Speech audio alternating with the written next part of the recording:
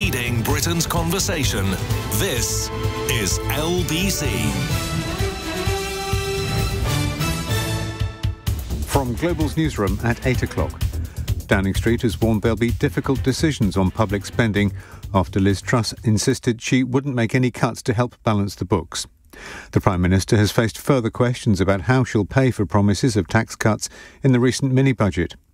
The economist Lord Jim O'Neill told LBC the Bank of England is likely to push up the cost of borrowing again. Obviously, if they raise rates sharply, which right now seems to me most likely about what they're going to do, they're going to get a lot of flack for that, and it is going to really hurt a lot of people that borrow, including the government and, of course, highly leveraged consumers. But frankly, that is the situation the government has put them in. It is spectacularly naive.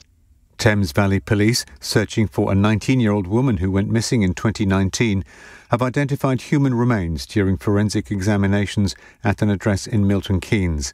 Leah Croucher was last seen on CCTV about half a mile away. Marks & Spencer is to speed up a major shake-up of its stores. Nearly 70 larger shops will close, while the retailer will open more than 100 food outlets. The Rugby Football Union has confirmed Wasps have been suspended from the Premiership. The club says it's likely to go into administration in the coming days. In the city, the FTSE 100 closed down 59 points at 68.26. The pound buys $1.11 and €1.14. LBC weather: rain becoming confined to southern and southeastern England overnight and northwest Scotland. Tomorrow, some rain in southern England and parts of Scotland, a high of 17 degrees. From Global's newsroom for LBC, I'm Andy Ivy. This is LBC. From Global. Leading Britain's conversation. Cross Question with Iain Dale. Hello, very good evening. Welcome to Wednesday's Cross Question. With me in the studio, we have David Simmonds, Conservative MP for Ruislip, Northwood and Pinner. Rachael Maskell, Labour MP for York Central. Emily Carver, columnist for Conservative Home. And Adam Bienkov, political editor for Byline Times. As I say, they're here to take your calls. The number 0345 6060 973. You can text your question to 84850. And if you have Alexa, just say, Alexa, send a comment to LBC, and your question will appear as if by magic on my screen. And of course, you can watch us on Global Player. Call 0345 6060 973. Tweet at LBC. Text 84850. Cross Question with Iain Dale. This is LBC. Right, let's crack on with our first caller. It's Martin in Doncaster. Martin, hello. What would you like to ask? Hi, Ian. Yeah, do the panel believe Liz Truss when she said there'd be no spending cuts? Rachael Maskell. Well, the Prime Minister might have said that at Prime Minister's Question Time today, but if you were listening to the Treasury Select Committee earlier in the day, she's going to have to make a decision because there isn't enough money. So she's either going to have to reverse that emergency budget of the 23rd of September, which she has also denied that she's going to play a part in, or she is going to start making those cuts to the public services that we desperately need at this time. But she can't do nothing. And at the moment, it sounds like she's denying that she's going to take any interventions whilst expecting the markets to provide confidence, which is the one thing they don't have at the moment. And of course, with the Bank of England's announcement that they're going to end their refinancing programme in buying up the government bonds, that means that there's more vulnerability we can expect next week in the markets. And of course, that's going to put her into an even tighter situation. So she's going to have to make a decision. Does she reverse those tax cuts, or does she then go for cuts to public services? She was quite categoric in PMQs today, wasn't she? Was. When she was asked, will you cut? And I can't remember exactly how Keir Starmer phrased the question, but she said, absolutely, there won't be spending cuts. Now, I suppose she left a bit of wiggle room saying, well, overall, there won't be cuts in the amount of public spending, but that doesn't mean that they can't shift resources from between departments, does it? But the scale of the cuts you're talking about, if you don't cut defence and if you don't cut the NHS budget, that means all the other departments are going to have to lose about a third of their budgets. This is the kind of scale. And my concern with the way that the Prime Minister answered that question is that she simply does not understand what's going on economically around her. And I think that's the likely scenario now.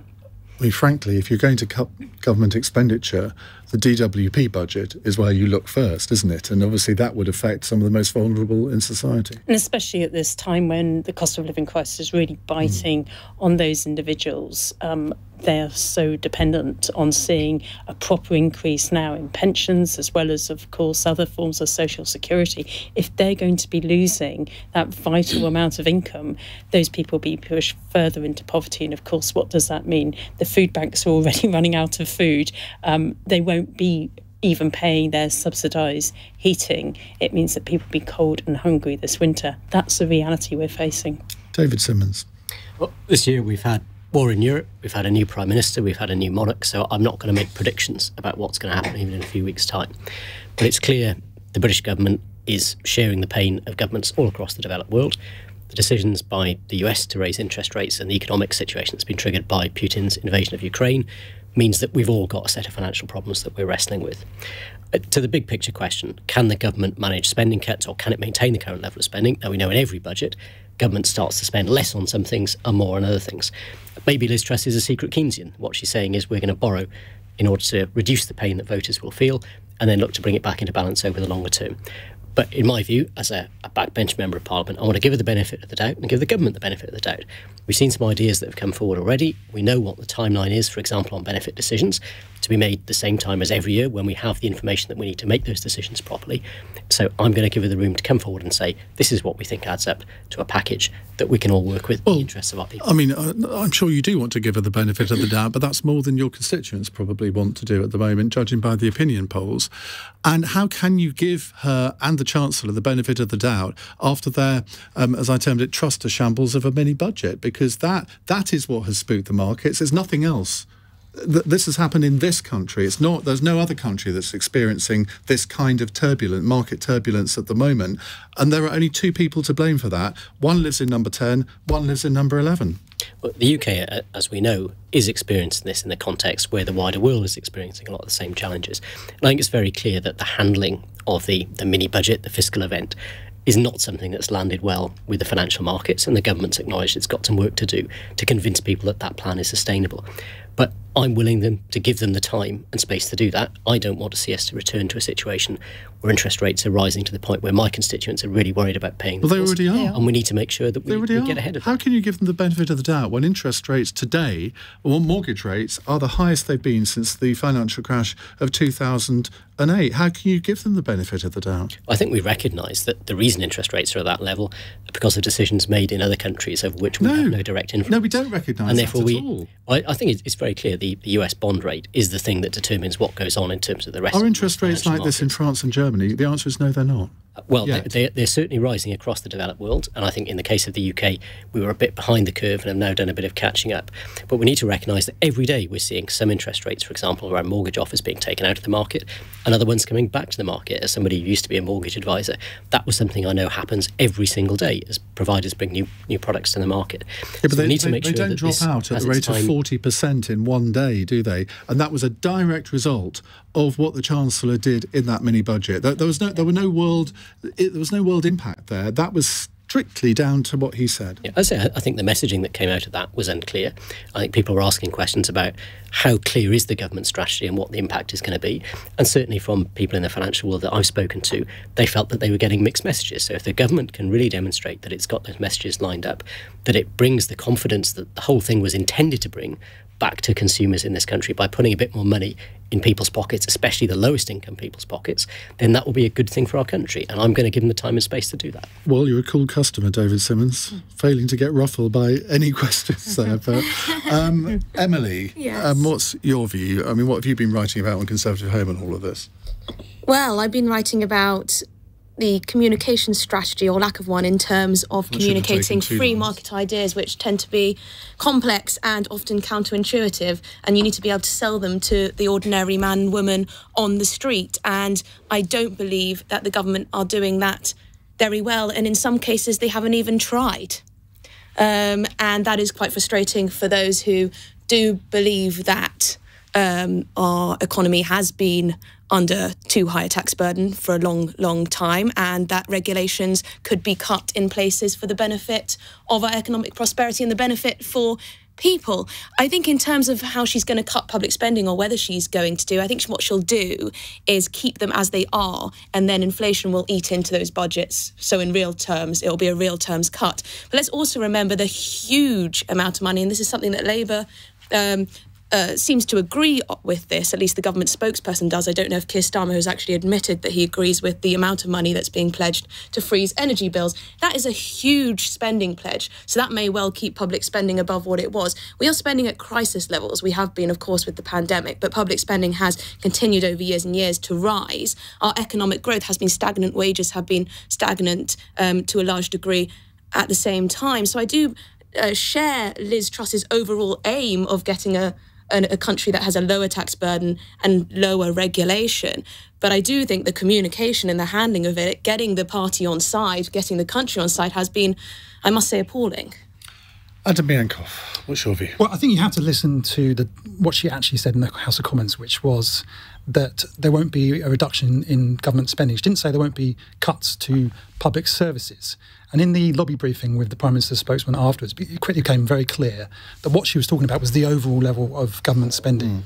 But he did say that there will be difficult choices that need to be made on public services. So the fact that we are spending so many tens of billions of pounds on subsidies for energy bills, that is the vast majority of the increase that we're seeing in government spending. So that doesn't change the fact that there are going to be, either she's going to have to reverse her tax cuts, which we've seen some indication that she may be going down that route. The Treasury are looking again at some of the measures that they've announced, or she's going to have to make massive cuts to public services. The IFS suggesting it could be in the region of 60 billion. Where do you think those cuts are likely to come? Where do I think they're likely to come? Well, I think it's, as Rachael said, I think it's likely it'd be very hard for them to make those cuts to the NHS, for example, or to defence. Truss is committed to raising spending on defence. So then you're looking at a kind of across-the-board cut of around a third to all the other government departments. They could try and sort of take more out. That's unthinkable, given the amount of cuts there have been over the last 12 years to government departments. Yes. I mean, you look at DCLG, or whatever it's called, Department for Levelling Up now, over 40% of their budget has gone over. So are they, I mean, I wouldn't have thought there was a lot of fat to trim there. No, and it would lead to certain public services effectively ceasing to function. So logistically, it'd be very difficult to find those cuts. Politically, I think it's completely impossible for her to find those. Get rid of Highways England. That would be first on my list. May I just say that reversing the tax cuts would be a fraction of the budget of the government. It would not really make much of a difference to balancing, the budget.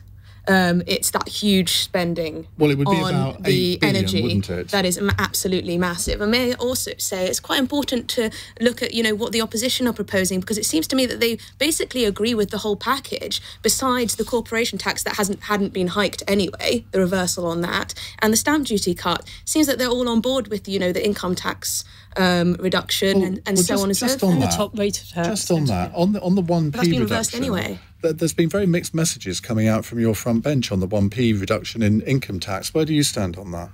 Well, clearly we have to look at right across the board, but we know that we need a more proportionate system, and that's why saying that we would ensure that the top rate of tax was maintained at that 45p in the pound, but also ensuring that people on low incomes are taken out of tax. Of course, it's really important at a time when so many people are struggling. But the cost of living what would you do is increasing. Well, on the 1p, I mean, I think that is absolutely right, that people aren't having to pay that additionality at the moment when they've got all of these other costs which they're going to have to face. So, but the problem is that Jonathan Ashworth, who speaks on DWP matters, he said that the Labour Party was committed to reversing that 1p tax cut.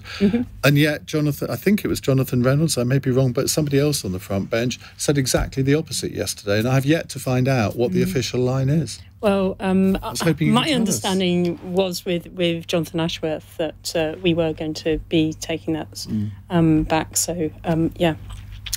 OK, let's move on in a moment. 0345 6060 973 if you have a question to put to our panel. You're watching and listening to LBC's Cross Question with me, Iain Dale. It's 8:15. This is LBC.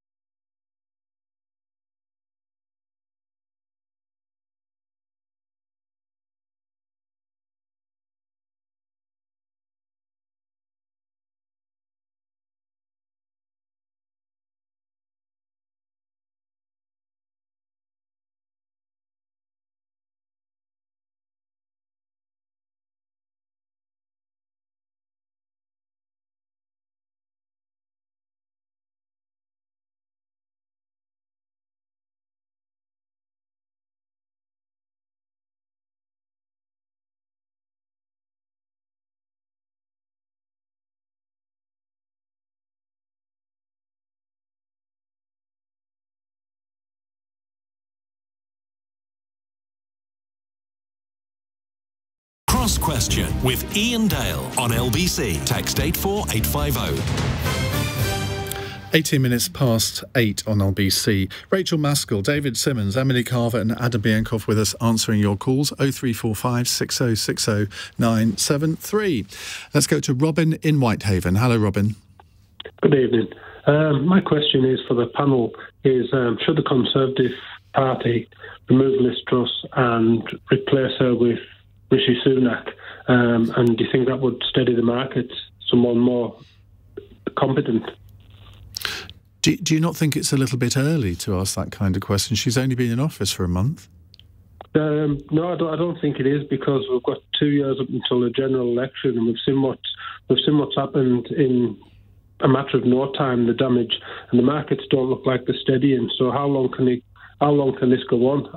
I really can't see Liz Truss being leading into the next election. So why not do it now? Act fast, try and steady the markets. Adam Bienkov, do you think there's any chance of that sort of thing happening? Well, up until now, I would have answered no. I don't think there's any chance of the Conservatives getting rid of a leader after 3 or 4 weeks. But looking at the response of Conservative MPs today at Prime Minister's questions, where they looked incredibly glum, and at 1922 committee, where people were sort of walking out in a state of utter depression, I think that there are some Conservative MPs now who are starting to think, this really can't go on. The party are 30 points behind in the polls. One poll this week suggested that the Conservative Party are now 21 points behind on the question of which party is best able to manage the economy. And throughout this period that the Conservatives have been in government, that's been the kind of ace in the deck of the Conservative Party, is that they are seen, no matter how unpopular they may be in other areas, that's the one thing that's kind of kept them afloat, is that they are seen as more capable of managing the economy. And once you've lost that as a party and as a government, it's incredibly hard to get it back. And look, things are bad at the moment, but they're only going to get worse for the government over the coming... We've talked about the potential public sector cuts, the economy, we're going into potentially a really deep recession. Is Liz Truss capable of turning that around? I think the evidence we've seen so far is that she's not. But the optics, though, of removing yet another female leader. I mean, the Tories crow that they've got three female leaders and Labour haven't had any. But if they get rid of Liz Truss, they've toppled all 3 of them. Well, it's a lose-lose situation, isn't it? I mean, if they stay with Liz Truss, then they're going down to a very bad defeat at the next general election. If they get rid of her, it looks terrible, it makes them look indecisive, and they're probably going to go down to a defeat at the next general election. So they've got to choose the kind of least worst option. And as things stand, it's difficult to see how she turns it around. And I think Conservative MPs, they're reluctant at the moment to do anything because, as they say, it would make them look ridiculous to change a leader so soon. But I think it's inevitably that it's going to, if things get worse, and I think they are going to get worse, the question is going to come up, what are we going to do? Are we really going to go into an election where some polls suggest we could lose all but a dozen of our MPs? I don't think that's going to happen. Emily Carver, David Simmonds said, well, give her a chance, give her the benefit of the doubt for the moment. Another Conservative MP said to me a few days ago, you've got to give her 3 months, and if the opinion polls are still 20 or 30 points behind in 3 months' time, that is game over. Do you think that is where Conservative MPs are sort of heading in their thought process? Why 3 months seems arbitrary? I suppose it seems a bit reasonable. It just seems like a good amount of time to give someone. Well, she certainly needs to rally the troops. She's clearly not communicating what she's doing, why she's doing it, and how she's going to do it clearly enough to her party and the public, of course, as well as the polling suggests, are not in support of what's going on. And clearly, with all the turmoil in the financial markets, people are very worried about their position, which is completely understandable. I do think, however, there is a cohort of people in this country who do like to give someone a chance to get on with what they're trying to do and see what happens. Give them, as you say, perhaps 3 months to test out their ideas. If it's still not working for them, then perhaps another election is on its way. But I do think it would be absolutely ridiculous to oust her at this stage. It's far too early. Rishi Sunak, for all his merits, may not even... Well, actually, he probably would want the job, wouldn't he? He would want it. In the current circumstances... He'd jump for it.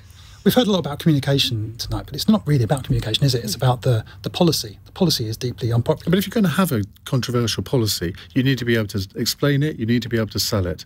And she's not capable of doing that. It doesn't matter how you sell it. The fact that the pound went to its lowest level in decades, and the fact that people's mortgages are going through the roof. Hang on with the mortgages. With the mortgages, if there were a Labour government, if any party were in government, interest rates would be going up. We've had a long period of inflation now. The Bank of England took its eye off the wheel, took its hands off the wheel, was asleep at the wheel, whatever the saying is, and did not make sure that it would, incrementally raise interest rates. And that's why we're having this sort of, it was rise. And they still haven't unfunded tax cuts, they still haven't raised them high enough. I mean, in the US, they raised them by 0.75 percentage points. That's what the markets were expecting. That was another thing that confused the markets a little. So it's not just the government that's confused the markets. Okay, it's the Bank of England as well. David Simmonds, let's go back to the question. Should the Conservative Party remove Liz Truss and put Rishi Sunak in place?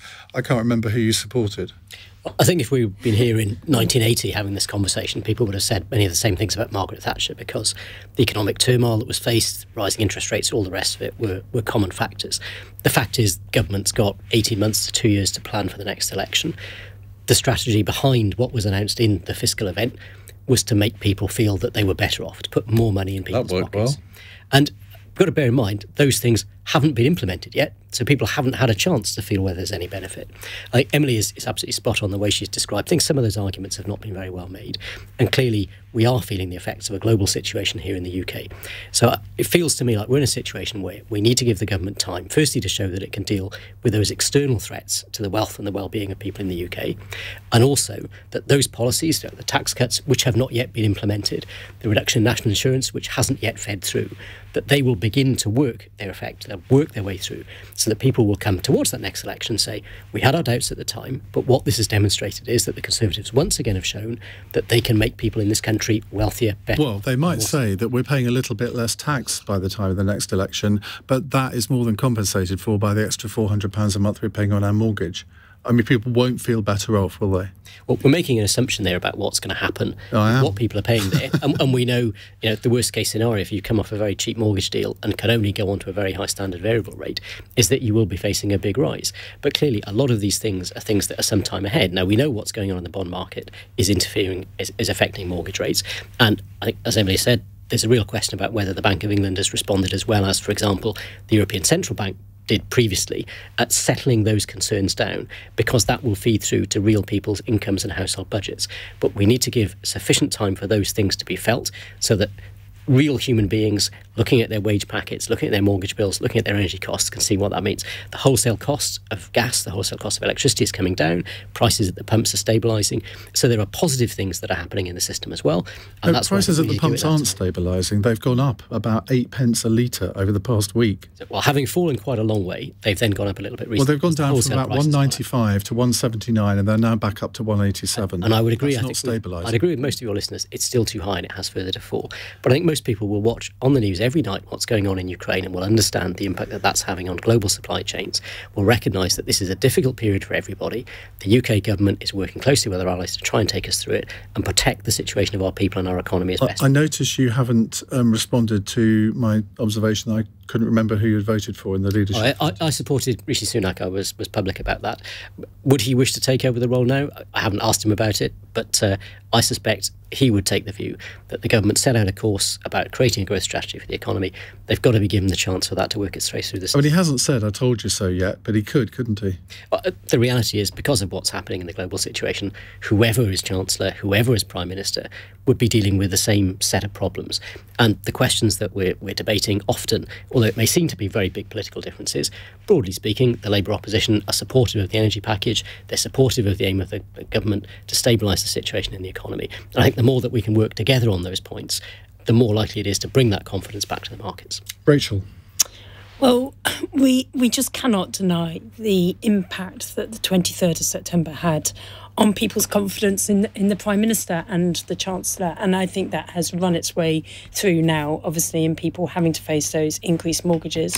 And we haven't talked about pensions yet, but of course that's going to work its way through too. And that means workers ultimately having to pay more for a deferred benefit they get in their retirements. And of course, all of that's going to cause real pain to the household budget, and people will be making their choices, as they've already indicated in the polls, that they don't just want a new Prime Minister, they want a new government. And the sooner that we can bring that forward, the better it is to bring that stabilisation across the economy, but also to give people the opportunity to get through this very trying period. And we've got to have before us the people that are struggling within our own constituencies at this time, and I'm sure David has got many in his eyes, certainly have in mine, who are absolutely terrified at how they're going to pay those bills. They're now faced with increased mortgage costs on top of increased inflation and food prices, and of course the energy package which the government did put forward, and we are out of step with the government, didn't provide the protection that Labour would have put forward. So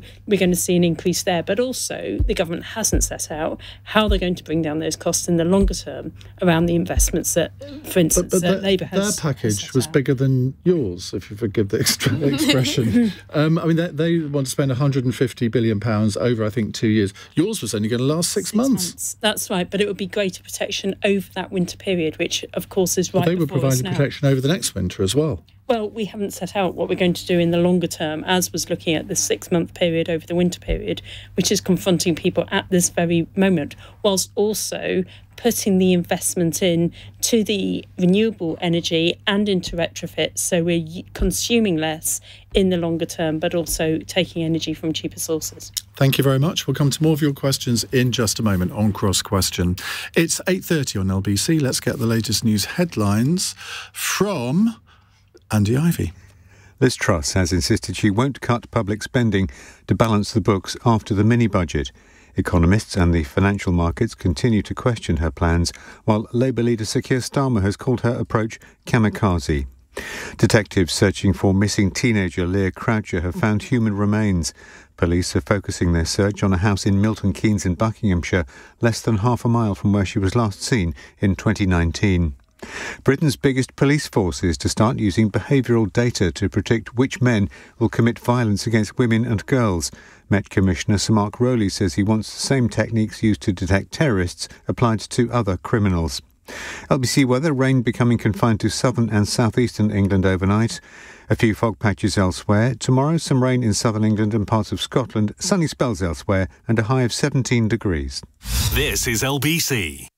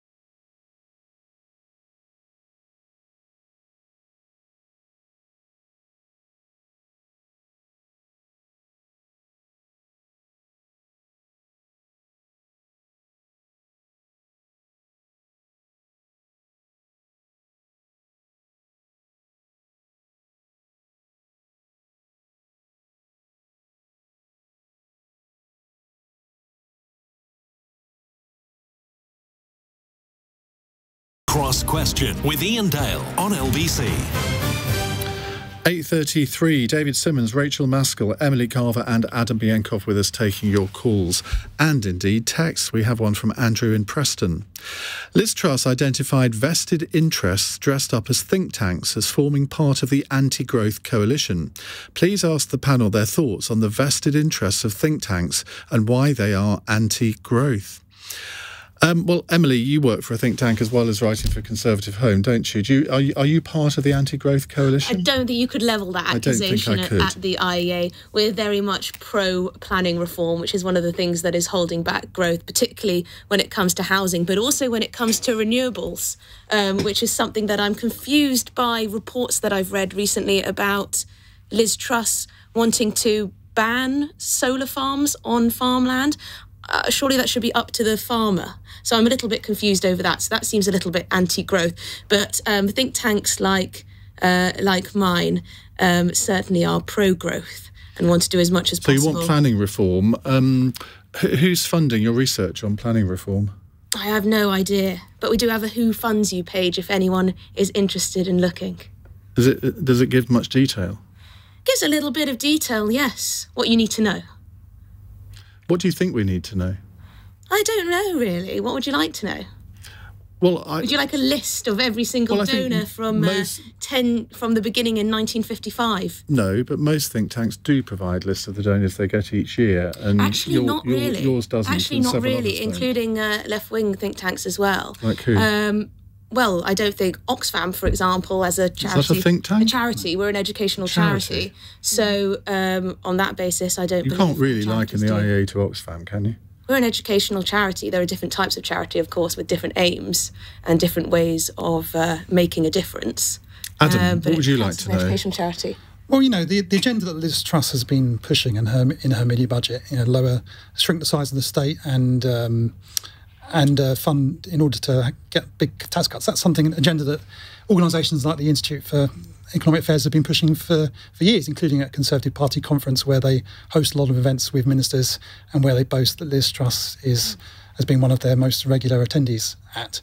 And so I think it does matter who funds these organisations, because often people from these organisations appear, quite rightly on programmes like this, and there isn't the question of who is actually funding the positions, funding the research. Is your accusation with me sitting on this panel that somehow what I am saying is paid for? Because that is incredible. It's no surprise that someone who believes in free markets in general might wish to work for a think tank that also believes in that. And it's no coincidence that a politician like Liz Truss might be more interested in the Institute of Economic Affairs than she would be with a left-wing think tank. That's how things work. And the reason why we protect the privacy of our donors, because places like the Byline Times would go after them. Right? People are allowed their privacy. It's a right.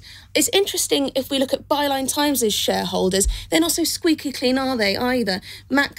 We're paid for by Mosley, is it? No. We are paid for by our subscribers. We're entirely funded by our subscribers. Fascist. We're entirely paid for by our subscribers. And people can look at who our shareholders are, and people can, and we put our subscribers on the front of our newspaper. People can't look at the IEA and see who funds them. They can see a breakdown. They can see a breakdown. Some of our donors. There is no real breakdown on the website. Say where they're from. Misleading listeners by suggesting there is. Nobody can go on your website and see who funds your organisation. You can see where proportionately the spending comes from, the donations come from. What does that mean? Proportionally, what does that mean? Can people go on your website? Fundamentally, we protect the privacy of our donors. So they can't?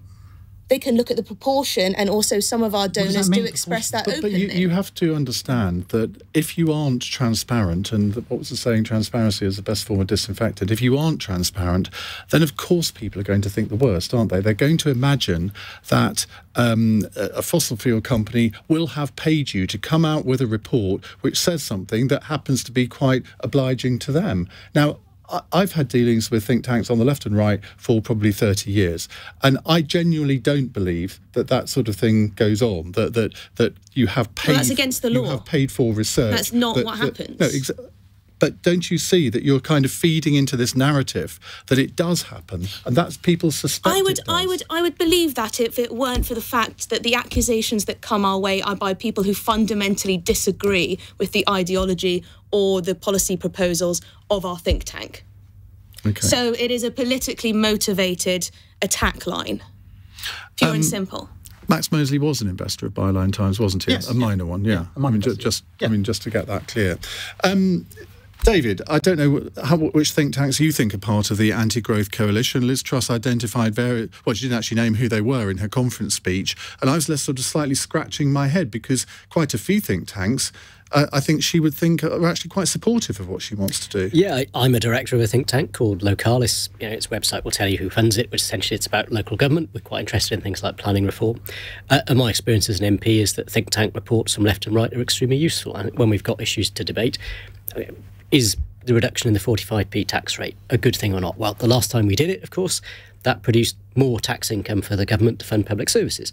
And it's helpful to have reports from different sides who are saying these are the dilemmas that you have to consider as we face decisions like that. And on issues like planning reform, I think you'd be pretty naive to think somebody who's asking for major deregulation is going to be somebody who's not going to profit from that.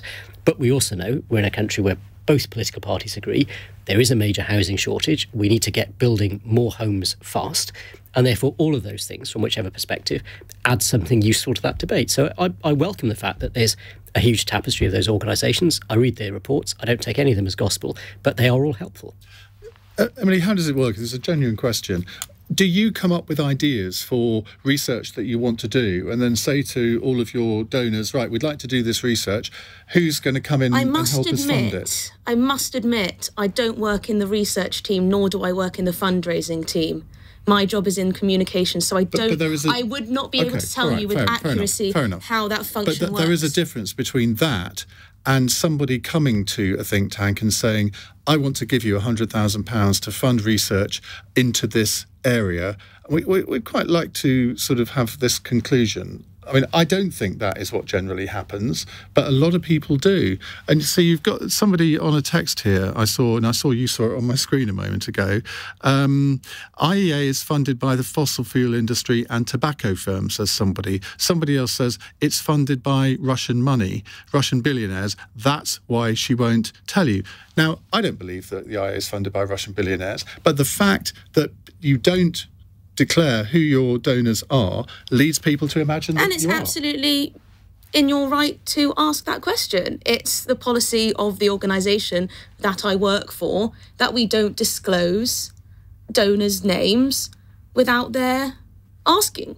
And the reason you don't... Do you ask them if they want to? Pardon? Do you ask them if they want to go? I don't work in that department, so I genuinely do not know. You can take that up with other members of the IEA. Rachel. Well, transparency is absolutely essential to understand who is providing the influence. I mean, obviously, we were just talking about the fiscal event on the 23rd of September. There were people that gained out of that, and of course, the associations that are then made. If there isn't transparency in us setting out exactly who the Chancellor was speaking to, who the Prime Minister was speaking to, we all want to have those questions answered because some people are incredibly powerful, have a lot of influence, and they're helping to determine the outcomes which are affecting us all. And of course, nothing happens in a vacuum. It's not that the Chancellor suddenly went into a kind of number 11 on his own and came up with these ideas. So, of course, we want to know who's talking to who. And in Parliament, of course, we declare our interests. We have our register of financial interests so people can scrutinise who our associations are with. And that transparency is so important to ensure that people understand where we're coming from. And the same should be true of think tanks, of course, so that we know where those influences really sit. Right, let's go to another question. Dean is in Abingdon. Hello, Dean. Hello, Ian. Nice to talk to you again. Hi. I'd like to ask the panel, why is it so difficult for politicians to say, we've got it wrong? Sorry, we've got it wrong. Possibly because on occasions when they have said that, they don't get any credit for it. I mean, there are other occasions when they do, but you think about Nick Clegg when he apologised for the tuition fee rises and did that statement saying he was sorry, and then someone put it to music and everyone just sort of took the mickey out of him, didn't they? David, have you ever got anything for saying you're sorry about something? I think it's always a good idea to acknowledge when things have gone wrong. And I can certainly see, my time in local government, you go through a process, you think you've made the right decision, then something emerges that changes your position. I think one of the challenges that we see in national politics is it's always tempting to say to people when you disagree with their argument that they should apologise for being wrong. And actually, the vast majority of politicians are acting in good faith. They're trying to do the right thing. When they pursue a particular policy line, it's because they think it will benefit the wider population of the country. And actually, I don't think it's constructive if you get into a situation where every politician is always apologising for everything that they've done where they've made a mistake, because you end up focusing so much on that you actually lose the momentum to deliver the policy benefits that you're seeking to do. Rachael? But there is an issue with complacency as well, and I believe that's what we're seeing at this time, when clearly there's been disturbance in the markets. We've all paying the price for that, and then to be so complacent to say we're just going to be like a juggernaut and continue, as opposed to even diverting that policy. And therefore, I think it's absolutely right that when such a catastrophic impact has happened from a pronouncement, that there is some stepping back from that. I mean, obviously, we saw the immediate U-turn at the Conservative Party conference on the higher rate of tax, but we need to see further contrition from the government. And therefore, it's absolutely right that when something is so badly wrong, that there is an admission of that, because that would actually show that there is acknowledgement of what's happening. At the moment, this complacency leads us all to believe that they simply just do not understand the causation of the economic situation at the moment. I may have got this wrong, I may be misremembering it, but I think I had to apologise to you once. But maybe it wasn't you. It was an interview I did with, I think it was you, about Brexit. And you said something, and I accused you of lying, or whoever it was I interviewed I accused of lying. And I can't even remember the context now. And shall we say there was a complaint made about my demeanour in that, and I did apologise on air. And because I thought that was the right thing to do. Do you remember this? Was it you? I don't think it was me, but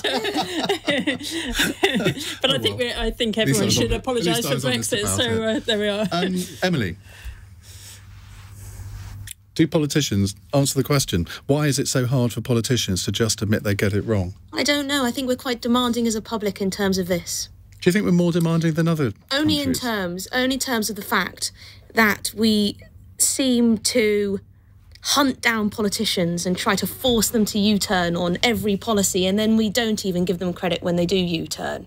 So I don't envy politicians who are trying to make policy. In some ways, I think we're a little bit ungovernable. That is true, Adam. Think about the U-turn that Liz Truss did on the top rate of tax. She's had absolutely no credit she didn't for even doing bother that making whatsoever, the case. did she? No, I think sometimes it's necessary and right to make an apology, but it rarely makes the situation better for a politician.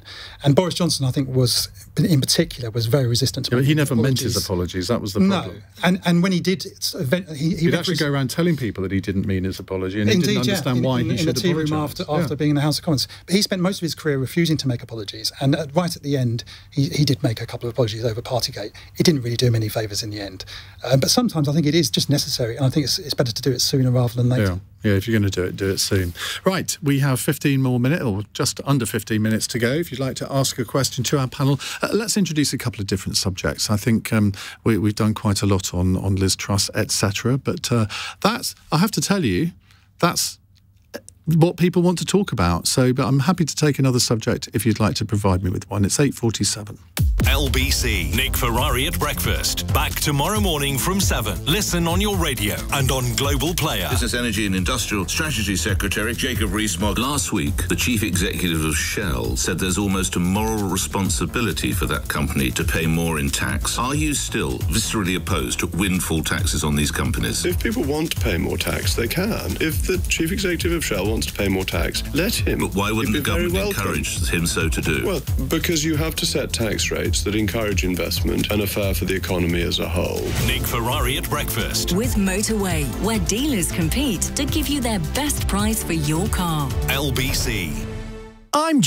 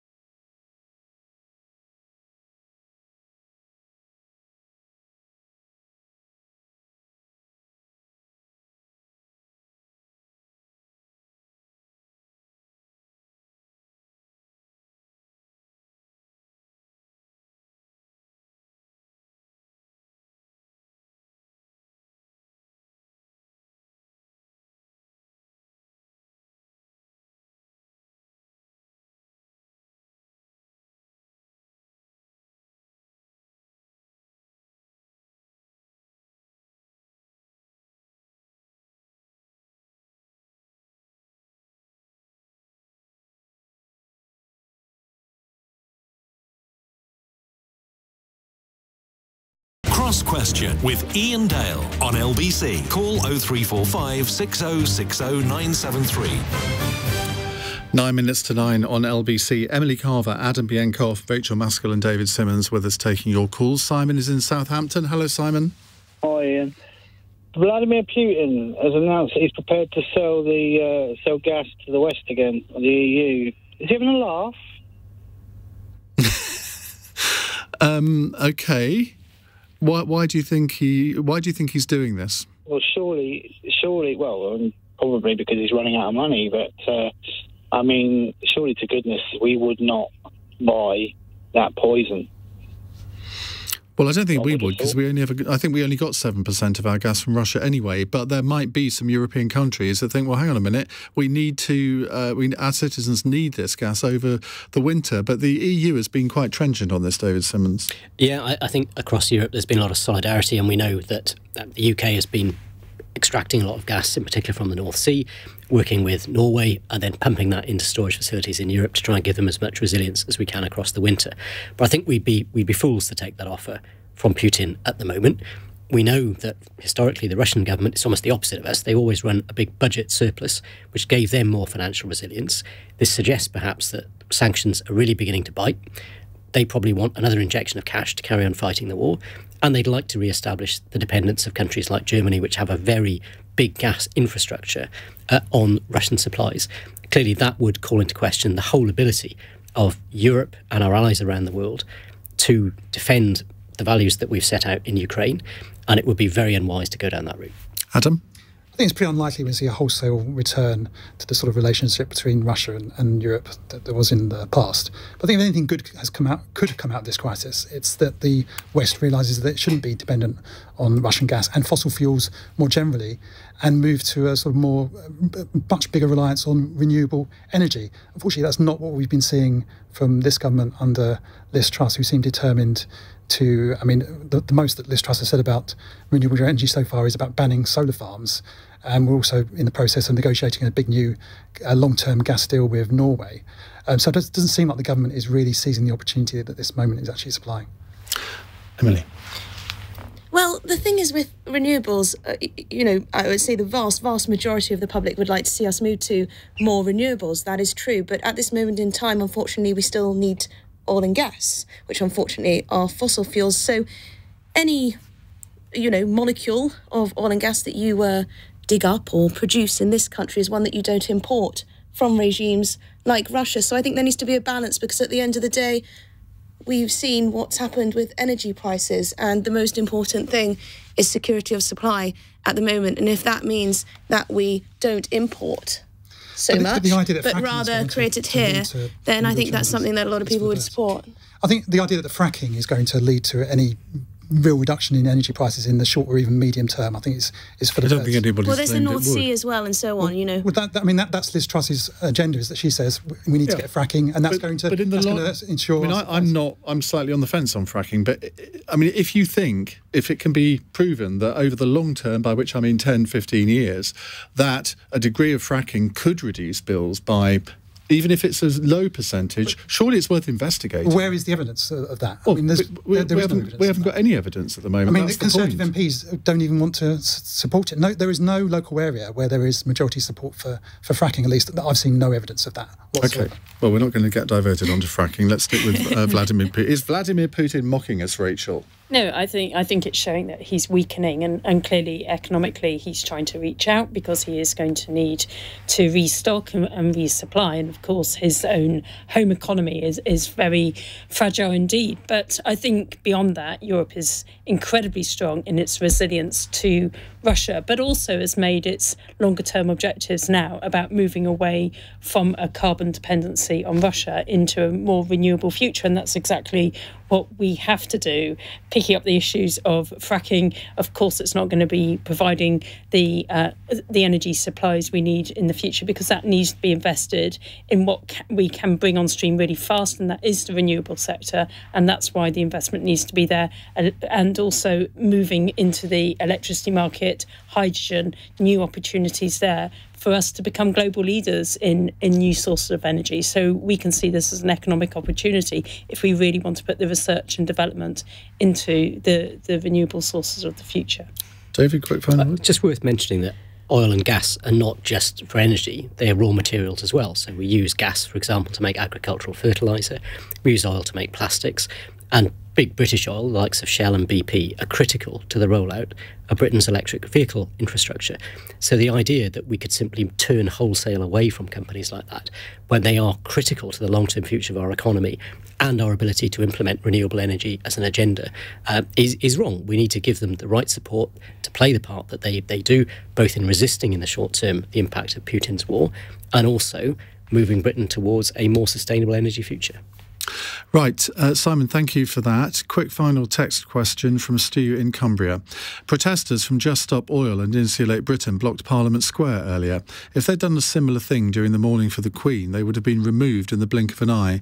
Why are they being left to cause disruption now? Rachel.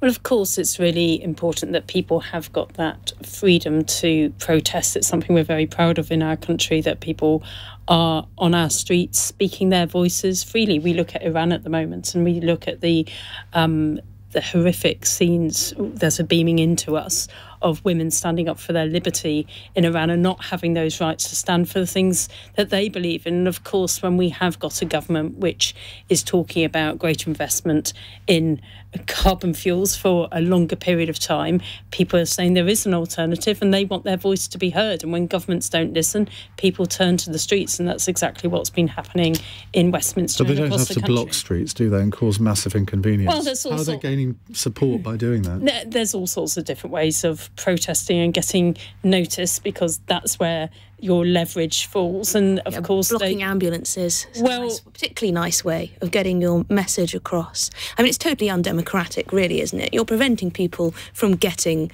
to work because you think that your ideas are better than everyone else's, and it's just ludicrous. And the police do seem to pick and choose when they're going to be heavy-handed. And I think Stu in Cumbria is absolutely right that under some circumstances they would have been whisked off in handcuffs, but under others, not so much. Adam. We do still, in this country, despite the best efforts of this government, have the right to protest. And on the substance of the protest, I think organisations like Insulate Britain have been proven more right than wrong. Had the government rolled out a lot more insulation over the last 10 years instead of rolling back some of those programmes, we would be much better prepared for this current crisis than we actually have been. David? In my view, it's not a protest, it's just disrupting people's lives. And every time they do it, it convinces those of us in the governing party that we need to be even more robust in challenging them. Well, you don't get much more robust than that as an answer, do you? Right, final fun text question from Becky in Truro. Think very carefully how you answer this one. As Cornwall gets ready for Britain's first space launch, which other panellist would you like to travel to space with? Or which other panellist wouldn't you like to travel to space with? Adam? Well, I think I'd easily travel with David, given the incredibly calming influence he had. Oh no, I was going to go for David. Well, you're very popular. I'll have to go for Adam. Rachel? I'm going to keep my feet firmly on the ground, I think, on this one. You've got to enter into the spirit of it. David? I'm going to travel with you, Iain, because that will make it newsworthy. And that guarantees you an invite back. Well done all round. David Simmonds, Rachael Maskell, Emily Carver and Adam Bienkov, thank you very much for joining us over the last hour. If you ever miss an episode of Cross Question, you can catch up on the podcast or indeed on Global Player or the LBC YouTube channel. In a moment, I'm going to ask you a very simple question. Should the coronation of King Charles be a cheap one? Or do you think we should go all guns blazing and do what we do best and have a right old bit of royal pageantry, no matter what the cost? 0345 6060 973. It's 9 o'clock. On your radio, on Global Player, and Play LBC. leading Britain's conversation, this is LBC. From Global's newsroom, Downing Street has warned of difficult decisions on public spending, despite the Prime Minister insisting she has absolutely no plans for cuts. Liz Truss told MPs she'd make sure taxpayers' money was well used. Today,